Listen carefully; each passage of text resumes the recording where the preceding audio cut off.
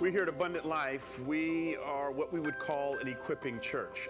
This isn't some big show where you come to see a person and you get all hyped up and that's it. No, we believe that the Bay, which has 10 million people and only 2 to 3% are Christian, and naturally not all those 10 million people can fit in our church. What we've got to have are an army of people who come to our church who get what they need so that they can walk out into their society and all the spheres of their influence and be who God's called them to be. That's why our tagline here at Abundant Life is literally a better you for a better world. We make this promise: you hang in there with us, you'll be bettered, but not just so that you can be bettered, but you'll be bettered so that your neighbors can be bettered, your co-workers can be bettered, your families can be bettered, students in your classroom can be bettered. A better you for a better world.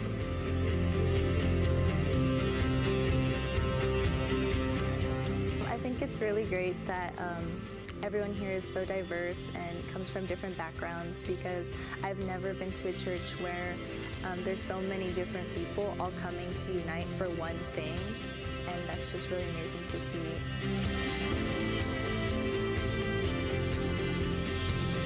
I joined a growth group a little over a year ago, and I think it's been one of the most life-changing things that has happened.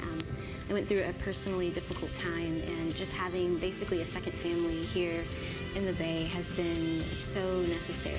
I've loved them, and they have just loved on me, and I've felt the love of Jesus through them. I've been going to this church for a few years, but was more of a consumer for a while, and now I'm really happy to say that I'm getting more involved and being more of a contributor, being involved with the worship team, and really trying to just contribute to this great community that we have here. Grace is something that, frankly, in my life, I've had a little bit of a hard time understanding. I think Pastor Bryant has a book about that I've been working. Look at me, God. I need to do this. I need to do that in order to please you. But I am pleasing to God because I am under His grace. And because I'm under His grace, then I want to be pleasing for Him and serve Him and honor Him with my life. And having your flesh and live in the Spirit, sometimes I still fall into that. But God's grace, I'm learning as I get older, is greater. And just resting and abiding in that is what it really is about being a Christian. Going is part of me. I have to go. Whether it's, bringing something that I've learned to the youth group, or whether... And so that's what our sound is, and that's who we will continue to be. People who gather in worship from every nation and every tribe, lifting up the name of Jesus. My prayer for Abundant Life is that we would become a house of prayer. Totally committed, totally submitted, and always seeking God's will, seeking His mind and His way of life for us. This is ALCF. This is ALCF. This is ALCF. This is ALCF. This is ALCF. ALCF. This is ALCF. This is Abundant Life.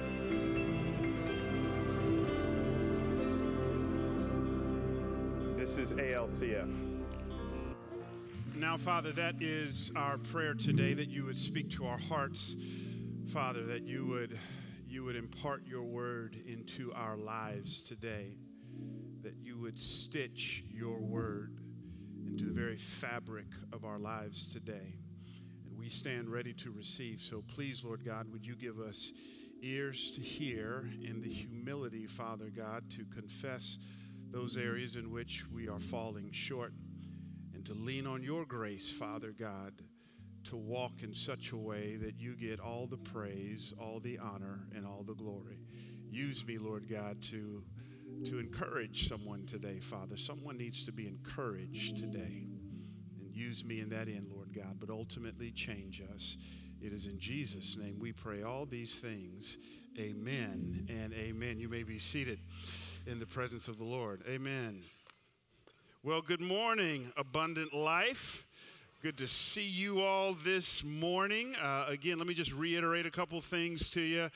Some of you have been hanging out with us for a while. You want to check under the hood, maybe a little bit more of our church. You want to know a little bit more about the vision, the values, the story of our church. You've come on a great Sunday.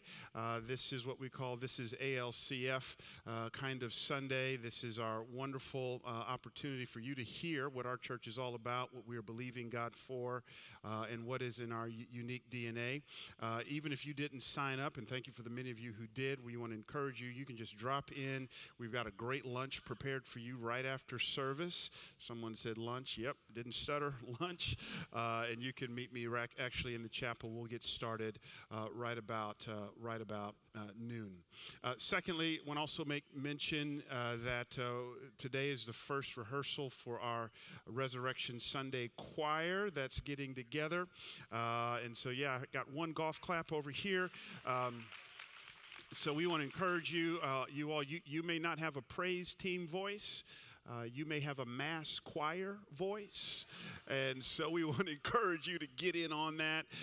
It's going to be a wonderful time, but no matter whether or not you participate in that or whatever, let's just pray, and let's just pray that God fills this place up on Resurrection Sunday, and more importantly, that all kinds of people come to know Jesus Christ as Lord and Savior. Simple ask. Will you pray that simple prayer with me every day leading up to Easter?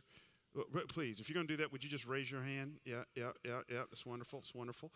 Some of you all are very honest, and I appreciate that. But please join me in praying towards that end. Also, want to call them out. One of our own, Ace Patterson, dropped an album this week on iTunes. It's already third on iTunes, or at least it was. I said, let me check this brother out before I make an announcement about his project. So, I was kind of bumping it, loving it, but I'm 46. So I got 3 teenage boys. I said, y'all check it out, and they'll tell you the real deal. So they downloaded it, came back. My 15-year-old said, this is actually good. I said, okay, I'll announce it. So it's Airplane Mode. Is that the name of it, Ace? By our own Ace Patterson. And uplifting lyrics, great beats. There's no misogyny or none of that in it. If you want something to just listen to that's just going to uplift you, that is a great and wonderful project. If you have your Bibles, please meet me in Daniel chapter 4. Daniel chapter 4. We've been making our way, if you're new with us, through the book of Daniel, gleaning lessons, pearls of wisdom on the intersection of our walk with God, faith, and work. Pick me up. Let's just jump to verse 34 of Daniel chapter 4, and I'll just read right to the end. Here is the king of Babylon, Nebuchadnezzar. Having been humbled by God, he now comes back. Verse 34, he says these words. Listen to it with me. At the end of the days, I, Nebuchadnezzar, lifted my eyes to heaven. Make note of this phrase. And my reason returned to me. And I blessed, notice this name for God, the Most High, and praised and honored him, who lives forever. For his dominion is an everlasting dominion, and his kingdom endures from generation to generation. All the inhabitants of the earth are accounted as nothing, and he does according to his will among the host of heaven and among the inhabitants of the earth. And none can stay his hand or say to him, what have you done? At the same time, here it is again, my reason returned to me. And for the glory of my kingdom, my majesty and splendor returned to me. My counselors and my lords sought me, and I was established in my kingdom, and still more greatness was added to me. Now I, Nebuchadnezzar, praise and extol and honor the King of heaven. For all his works are right, and his ways are just. Here it is. And those who walk in pride, he is able to humble. The word of the Lord. Thanks be to God. Go ahead and put the image on the screen. Mike Tyson, one of the most prolific boxers of all time, at the height of his powers, was in an interview one time, and they asked him the question, what do you think of those who have noticed your weaknesses, and they put together these strategies and plans, you know, these boxers do, to try to step into the ring and exploit your weaknesses, and they got all these plans. One of my favorite quotes of all time, Mike Tyson says, everybody's got a plan until they get punched in the mouth.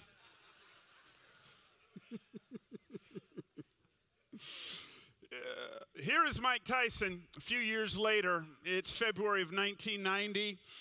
Mike Tyson, who at that time was arguably the greatest fighter of his time. In fact, it was even being debated for a little bit whether or not he was even greater than Muhammad Ali.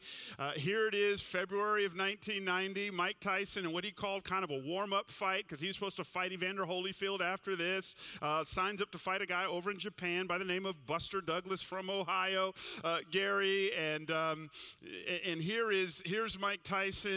He's not even taking this fight seriously. He's so successful. He's got all these accolades. He doesn't even train. He parties.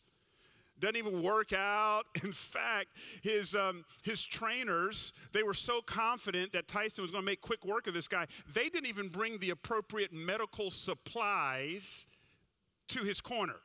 And this would prove problematic because he got beat down by Buster Douglas. So much so, I don't know if you saw the image, they actually had to fill up a glove, a latex glove with ice to kind of suppress the injuries that Mike was accruing during the fight.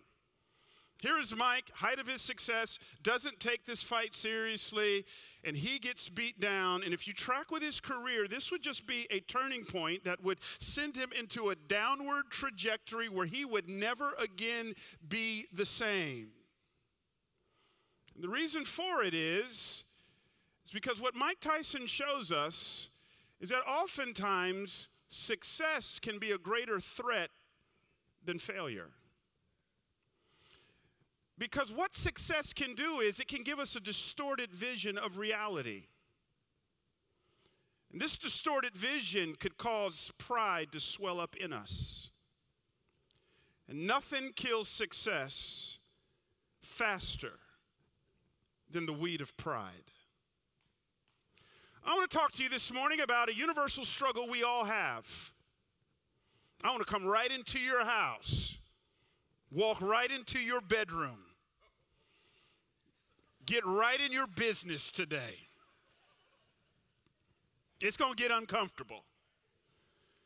But I want to talk about something not just you have, but a problem we all have. It's the problem of pride. Daniel chapter 4 is one of the most stunning stories in all of the Bible. Here is Nebuchadnezzar. He is commander-in-chief of the world's most feared and revered empire. It's the empire of Babylon. Here he is. He has another dream. This dream disturbs him. Again, he calls the wise men. You should just lose that title by now. They can't interpret the dream. Yet again, Daniel comes in. Daniel tells him the dream. Here's the dream. Nebuchadnezzar dreams that there is a large tree that is so huge, all of the birds of the heavens are nesting in its branches. All of the beasts of the field are finding rest and sustenance under its branches. And the interpretation is this tree represents Nebuchadnezzar and Babylon. It is a vast empire. It is an empire that is having global success. And then all of a sudden, a watcher and one of the holy ones, these are angels, they come down and they chop this tree down to a stump. They don't totally remove it. They just chop it down to a stump. They bind it with a material of iron and metal so that it would be preserved. The kingdom's not going to be totally removed, but we've got to chop it down and send this individual away for a period of about 7 years. Why?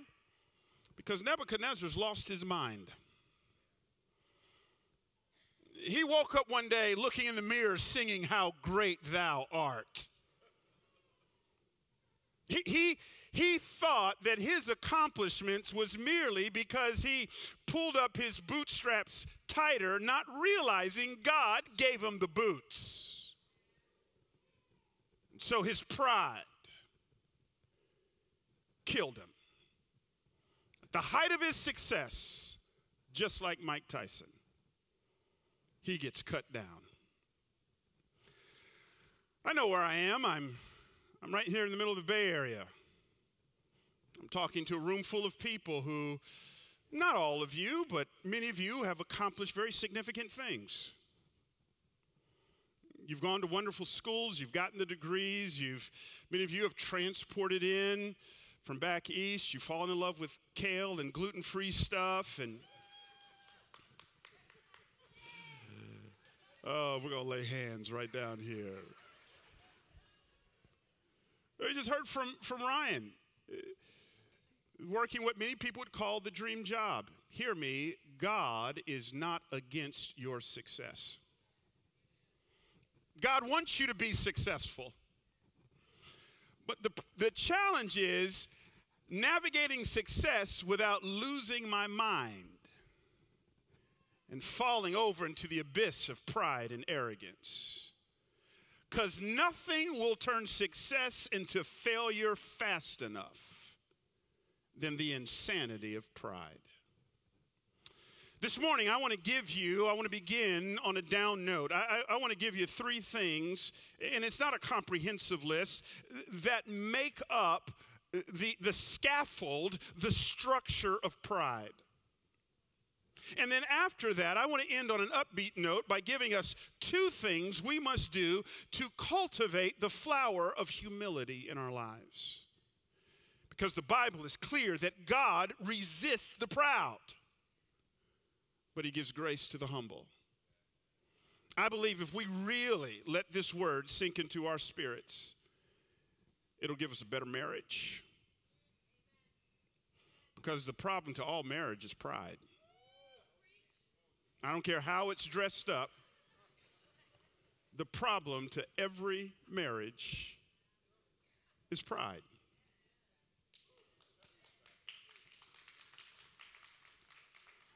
It'll make you more effective at work. Ain't nothing worse than just being with some narcissistic, self-centered people who always find a way to turn the conversation back to them. Anybody know anybody like that, by the way? You sit next to one of them, probably. What is pride? In order to understand, here's Nebuchadnezzar. He's a man full of himself. He's a man who reeks of pride. You don't have to spend a lot of time in the book of Daniel to figure that out. In fact, it's right in the opening 2 verses of the book of Daniel. Look at it with me. In Daniel chapter 1, verses 1 through 2, it says this: In the 3rd year of the reign of Jehoiakim, king of Judah, Nebuchadnezzar, king of Babylon, came to Jerusalem and besieged it. And the Lord gave Jehoiakim, king of Judah, into his hand with some of the vessels of the house of God. That's interesting. The Lord gave, the Lord gave, the Lord gave. Nebuchadnezzar, stop acting like you got the victory because you were smarter or you had the bigger army or you had the more resources. God gave it to you. And the Lord gave Jehoiakim, king of Judah, into his hand with some of the vessels of the house of God. And watch this now. He brought them to the land of Shinar, to the house of his God, and placed the vessels in the treasury of his God. If you understand ancient warfare, you understand that back then they never saw a conflict between 2 nations as just being a clash between 2 nations, but they saw it as being a clash between the gods of those nations. So here's what Nebuchadnezzar does. He walks into the temple. The temple of God that was used to worship the one true God. And he takes the vessels that were used to worship Yahweh. He takes those vessels out of the house of the one true God and uses them in dedication and in honor to his false god. It is his way of shaking his fist in the face of God and saying, I am better than you. Then in chapter 2, God shows up. We've talked about this last week. In chapter 2, God shows up, gives him a dream. He's disturbed. In this dream, there's this image of the head of gold, which we would later on discover that represents Nebuchadnezzar in Babylon. The rest of the body is made up of different parts. The punchline to this dream is, Nebuchadnezzar, brace yourself. Your kingdom will not last forever. What does he do? One chapter later, chapter 3, he constructs an image, all of gold. It is him again shaking his fist in the very face of God, saying, my kingdom will last forever. Some of you are saying, well, thank you, Pastor, for that history lesson. Yeah, I got a little bit of pride, but I'm not off the rails like that.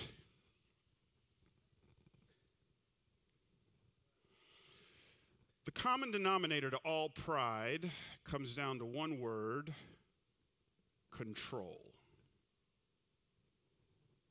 We are all control freaks.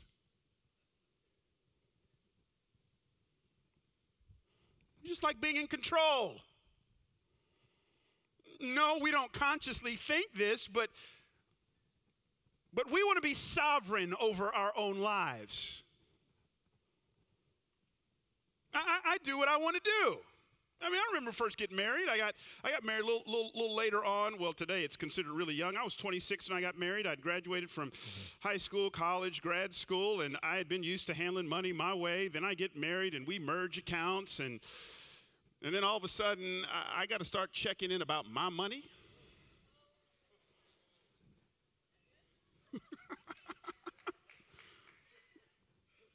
What are you talking about?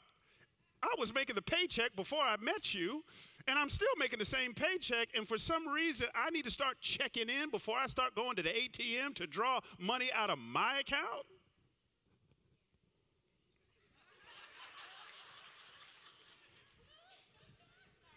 No, you're good. You're good. See the control there? I like calling the shots. So the problem with a lot of marriages is you got two people who, instead of moving into oneness, are still functioning as if they're single. So pretty much what you're saying is, I want the freedom of singlehood and the spoils of marriage. See the control? Or some of you are here today and you wouldn't call yourself a follower of Jesus Christ, and you struggle with a question the majority of the world struggles with, and it is the question of, why do good things happen to bad people? I mean, rather, why do bad things happen to good people? Why do bad things happen to good people? Why? Because we all kind of have this equation mentality that pretty much says, do good things over here, get good outcomes over here. And we think by our equation we can control God. But all of a sudden we get winded when God goes off script. Because you cannot squeeze the infinite sovereign God into your cute little moralistic equations.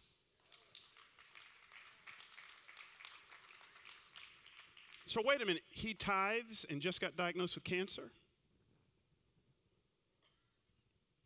Wait a minute, she leads the women's Bible study but is struggling with infertility? Wait a minute. They have family devotions every night, but their kid is a quadriplegic having just gotten into a car accident? See the pride in actually getting angry with God because God hasn't gotten the text message that I've written the script to my life, and I am the star, the director, and the producer, and God is kind of my personal executive assistant who helps me to pull off my best life now.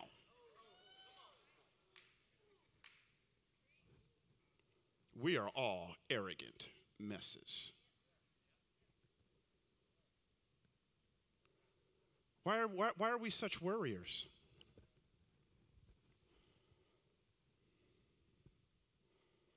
Worry is paying interest on a bill that hadn't come yet.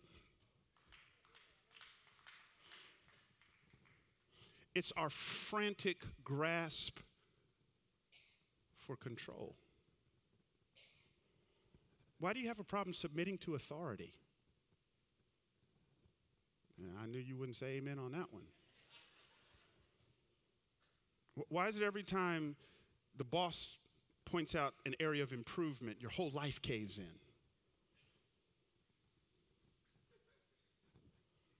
And you quit and say, these people tripping, let me find another job. Well, here you are 2 years later and 5 jobs later. But it's always the other person's fault. Don't you understand? We are all control freaks. We want life on our terms. Second thing to pride. I love it. Here's the dream. Nebuchadnezzar has this dream. He's this pagan king, most powerful king of the most powerful empire of the then known world. It is a, I love it. It's a tree that's huge. It's massive. I mean, these redwoods have nothing on this tree. Its branches are everywhere. All the birds of the world are flocking to its nest, and the beasts of the field are under it. And watch, if you read Daniel 4, watch the language. This huge, massive tree, and it says, watch it now, that the watchers and the holy ones, these are angels, have to come down to see it. You missed it. Huge, massive tree. If we're standing under it, man, our minds are blown. But here are the angels up in heaven. I just imagine Gabriel and Michael are standing there, and they're looking down. They're like, hey, man, is that something down there? And Gabriel's like, I can't really tell. Why don't we go down to take a better look? Do you not see the contradiction? Let me just stop right here. This one's for free. You're not as important as you think.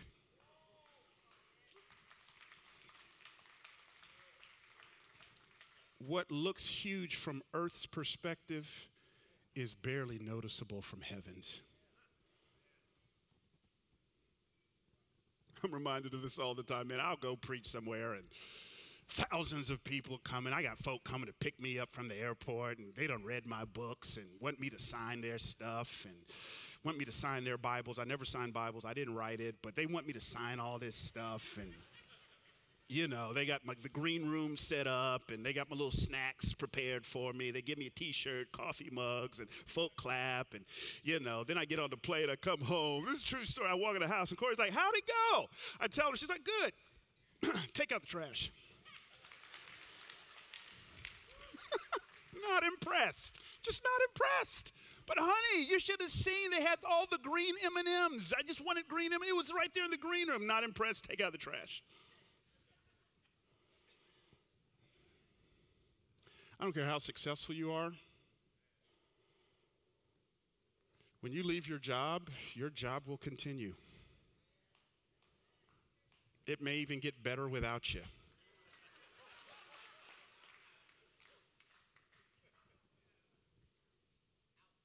When you die, look, I've just done a lot of funerals. When you die, maybe some people will come, and maybe they'll even hop on airplanes and catch a flight to get there, and they'll stand up and say some nice things. They'll never do it within a 2-minute time frame, which is what I always tell them. They'll just never do that, but, you know, they'll go on and on about you, and they'll cry, and they'll shed some tears. Well, guess what they're going to do next week? They're going back to work.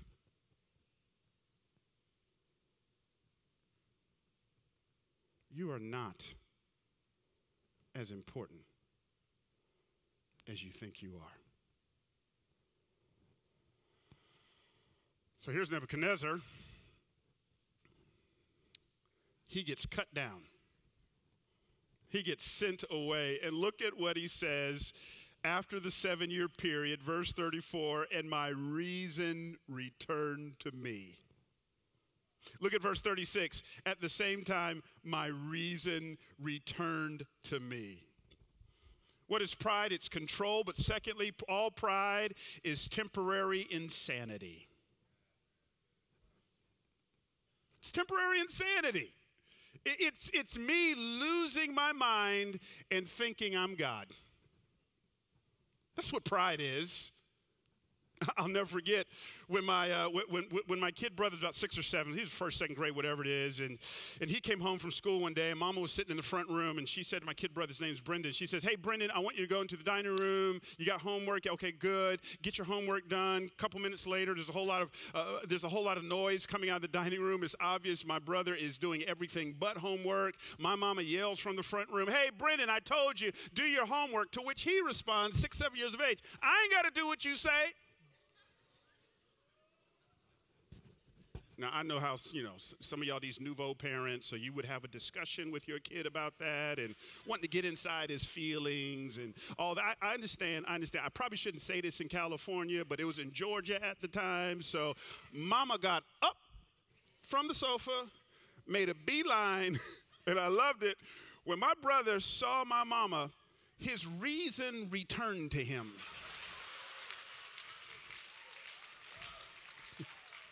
Literally no embellishment. He says, "Oh, Lord Jesus, help me."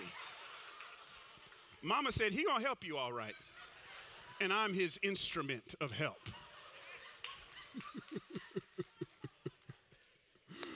I won't tell you what happened next because I'm in California, but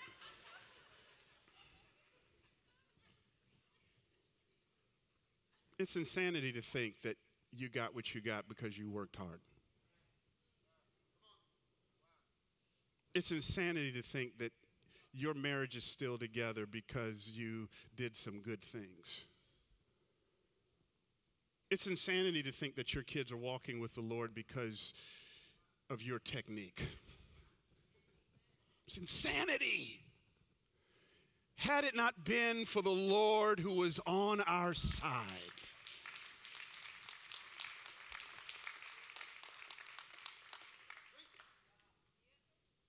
Nebuchadnezzar said, "It took humility." It's as if God said to Nebuchadnezzar, "Oh, okay, you're a human and you think you're God, so here's what I'll do. I'll drive you away like a beast until you realize you're but a human. I'm God. You're not." Third thing about pride, it's control, it's insanity. But here's the third thing. God sends Daniel. Daniel comes to Nebuchadnezzar, and he gives him the interpretation of the dream. And then I love it. Round about verse 27, Daniel says, "Look, let me just, okay, I've given you an interpretation. Let me just throw this out there for free. You didn't ask me for this. You're not paying me for this. Little word of advice. Humble yourself by walking in righteousness and holiness." For 12 months, Nebuchadnezzar does it. Then he wakes up one morning, the text tells us. Walks out, and here he is just walking out on the rooftop of his palace. And I can just see him now. He's kind of perusing the Babylonian skyline. And there he had to have seen the hanging gardens of Babylon, which was considered one of the 7 wonders of the ancient world, which he constructed, by the way, for his wife. His wife was from a mountainous region. They're on the plain of Shinar. And so he constructs the hanging gardens of Babylon to give his wife a sense of home. It's one of the 7 wonders of the ancient world, and boy, is he impressed. He continues to survey, and what does he see? The 53 temples that are dedicated to the pagan gods that he made sure were constructed, and boy, is he impressed. And then he looks down on the famous wall of Babylon, the thickest wall ever. We'll talk about it some next week. It was a wall so wide and so thick that you could line up 4 chariots side by side and race horses around the top of it without fear of them falling off. It was an impregnable city. And then he says these words to himself, having taken all of this in Daniel chapter 4, verse 30. Look at it with me. "Is not this great Babylon, which I have built by my mighty power as a royal residence for the glory not of God, but of my majesty?" Look at what I've done. Why, wasn't that great, man? I got into that school. I got the PhD. It's me pulling up to my house going, man, look at what hard work does. It's me haughtily looking down at a homeless person, kind of saying to my spirit, why can't they get it together?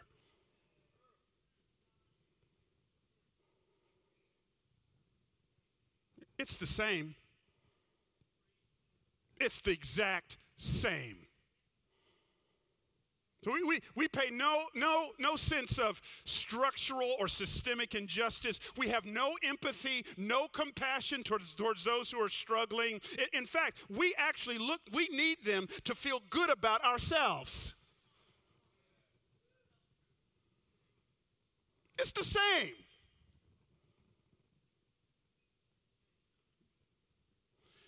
God is so nauseated, the text says, while the words were still on his lips. What is pride? It's control. It's insanity.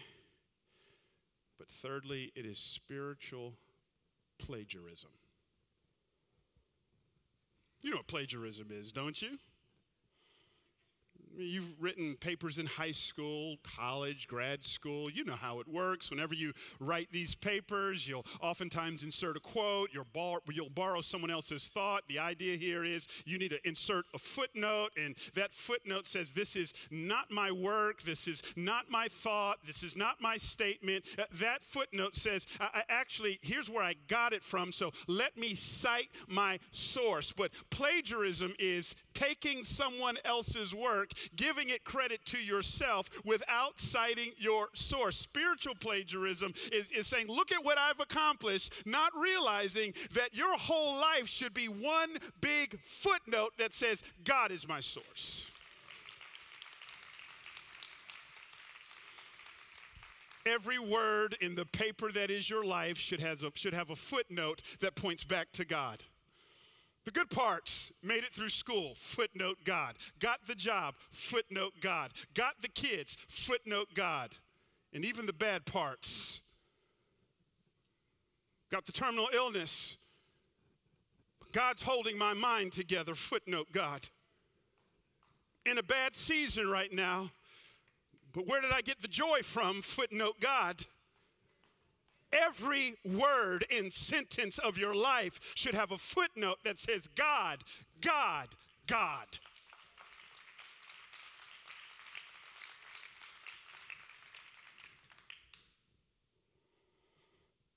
All right, let's turn a corner. The whole reason for this is God says, Nebuchadnezzar, I need to humble you.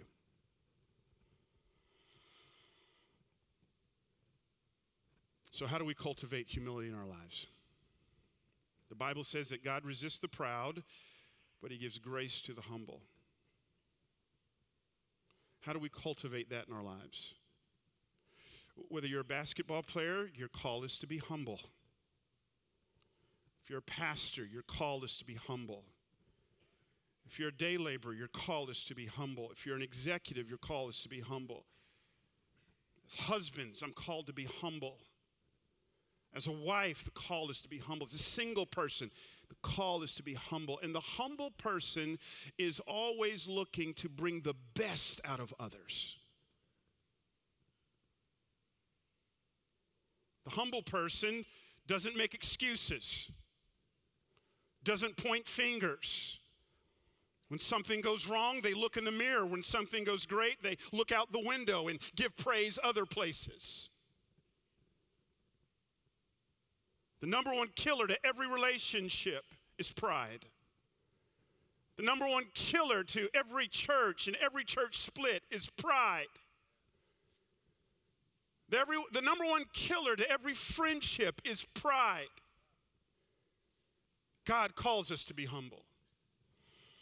I want to give you two things here in this text that'll go well in cultivating humility. Again, I just want to go back in Daniel chapter 4, verse 27. Daniel says this, therefore, King, let my counsel be acceptable to you. Break off your sins by practicing righteousness and your iniquities by showing mercy to the oppressed, that there may perhaps be a lengthening of your prosperity. But by the way, I hadn't planned on saying this.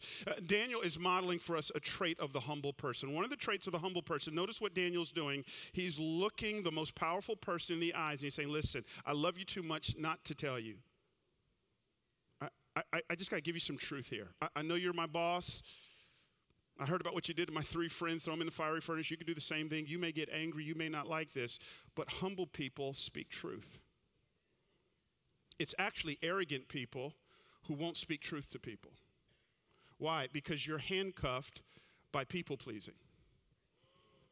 You're more concerned with being accepted by them than by doing what's best for them. That's arrogant. So if you'll never say anything hard to somebody in love, you're not a real friend. And you're actually kind of arrogant. Because in that moment, you're looking out more for yourself than you are for them. Daniel says, I just got to tell you. And he gives him the word. How do I cultivate humility in my life? I bend myself under the word and authority of the word of God. We've all heard this story. True story. A week ago, 2 weeks ago, I think it was. God bless this dear woman. She's at the Arizona Zoo. And there's all these signs around. But she has to take a selfie with a jaguar. Have y'all heard this one? God bless her. She wanted to take a selfie with a jaguar. So she ignored the signs. She goes past the barrier, gets out her selfie stick. I think she sticks her arm through the barrier. The jaguar says, well, what do we have here?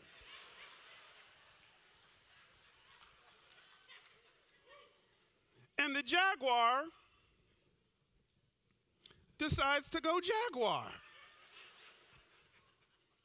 and grabs a hold of this one. Thankfully, maybe it was her friend or someone else. They got to thinking real quick. They threw water at the jaguar, distracted the jaguar. The jaguar let go, but this woman had to be carted off to the paramedics, all because she ignored the signs and had to take a selfie with a jaguar. It's interesting, the Bible likens Satan not to a jaguar, but close. He says, be on guard against your enemy, the devil, who goes about as a roaring lion.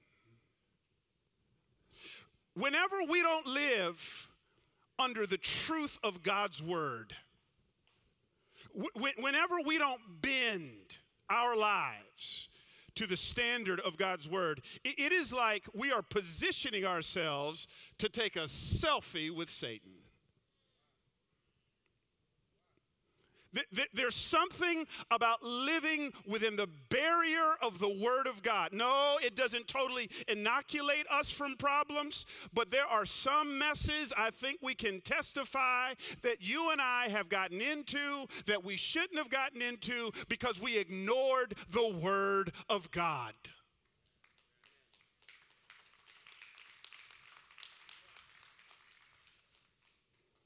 And so for some of us,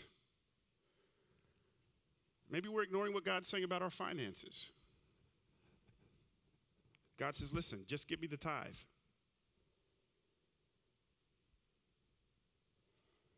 But we refuse to do so. We get into credit card debt. And we'll spend all kinds of money on trips to Hawaii and so on, but we won't give God his due. And Satan is wreaking havoc in our finances because we refuse to bend to the Word of God. We're going to call the shots. Others of us, God says to me as a husband, husbands, love your wives as Christ loved the church. Love your wife, Bryant, in the ilk of Jesus Christ. Serve her. Look out for what's best for her. Cultivate her. Don't look at her as your administrative assistant who helps you to have your best kind of life. No, you be the chief executive officer of sacrifice in the marriage.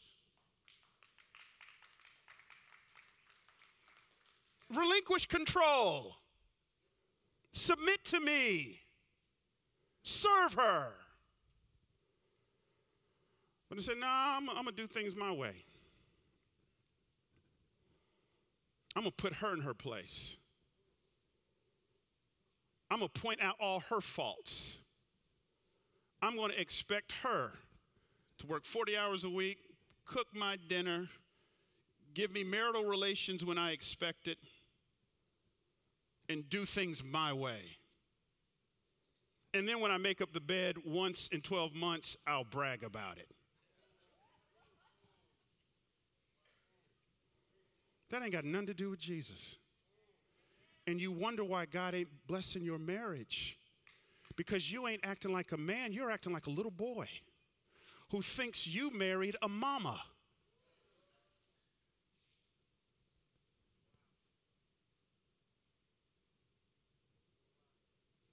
What areas of your life are you not bending to the Word of God? Let's go home on this. How do I cultivate humility in my life? Bend, submit to the Word of God. But secondly and finally, did you know Daniel chapter 4 is the only chapter in the Bible that God gives permission for a pagan to write? I just want you to think about that.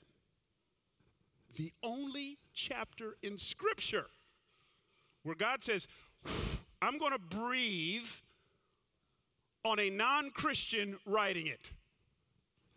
And notice with me, if you will, how Daniel 4 opens and closes. These are words not from a person who grew up in Sunday school, not from a seasoned believer, but from a person who scholars say is not a believer. Listen to what he says in verse 1. King Nebuchadnezzar, to all peoples, nations, and languages that dwell on all the earth, peace be multiplied to you. It has seemed good to me to show the signs and wonders that the Most High God has done for me. How great are his signs, how mighty his wonders, how his kingdom is an everlasting kingdom, and his dominion endures from generation to generation. Now look at how it ends. Verse 34, the end of the days, I, Nebuchadnezzar, lifted my eyes to heaven. My reason returned to me. I blessed the Most High and praised and honored him who lives forever. Why? For his dominion is an everlasting dominion. His kingdom endures from generation to generation. All the inhabitants of the earth are accounted as nothing.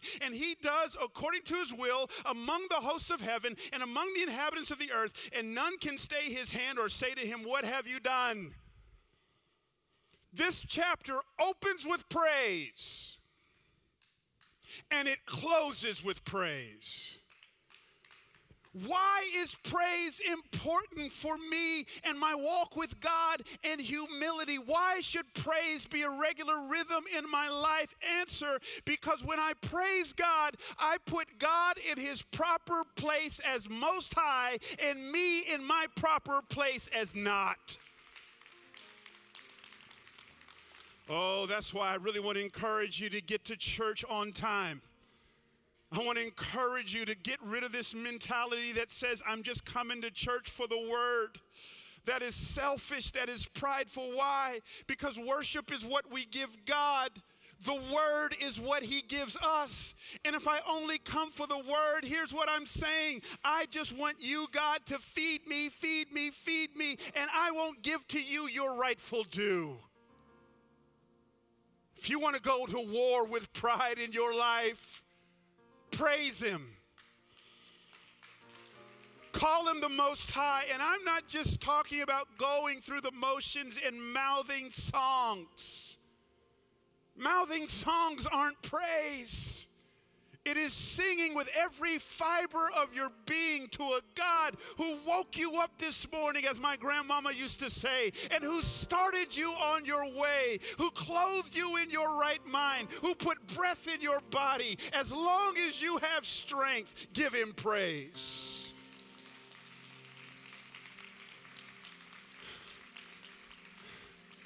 Because praise says, God, you're sovereign. God, you're in control. And I love the name, I love the name, I love the name that he uses for God. He just doesn't use any old name. Notice he uses the name Most High. The baddest king on the planet gets humbled, and when God gets through, he says, Most High. Most High. You're high above my situation. You're high above my circumstance. You're high above my marriage. You're high above these tears that I'm shedding. You're high above this trial. You're high above all the problems that come my way. You're most high. God, you're most high. I just get lost in your presence. Oh, I grew up in the church. If you wanted to awaken the ire of Karen and Crawford Loritz as a child, call an adult by their first name. My parents didn't play that. They would always say, put a handle on it. That's Pastor Conley. That's Dr. Johnson.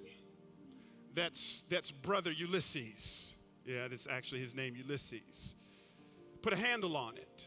Why? They were saying, because when you do that, when you use appropriate titles, you're reminding yourself we're not peers.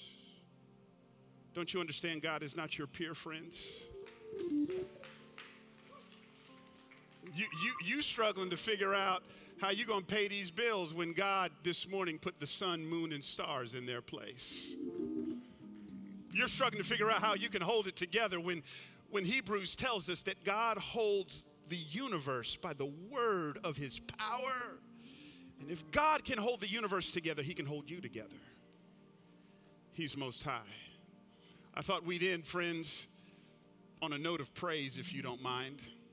Maybe some of you missed praise this morning corporately, but I want us to end by giving God his rightful due.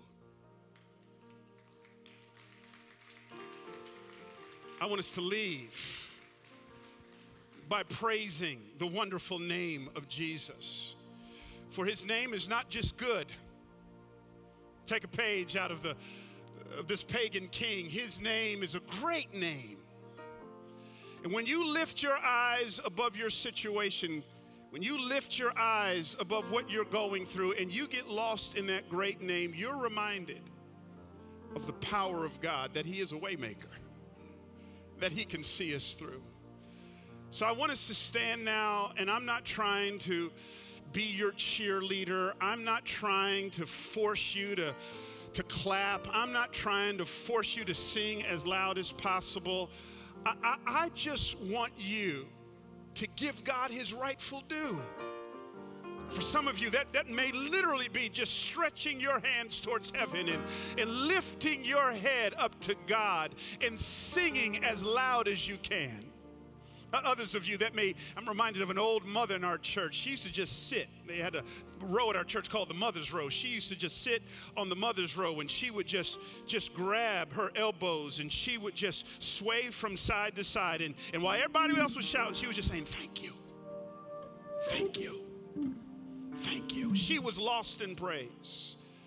So whatever your posture, give God his rightful due. The Bible says if you don't, the rocks are going to cry out. Would you make up your mind that God, ain't no rock going to take my place?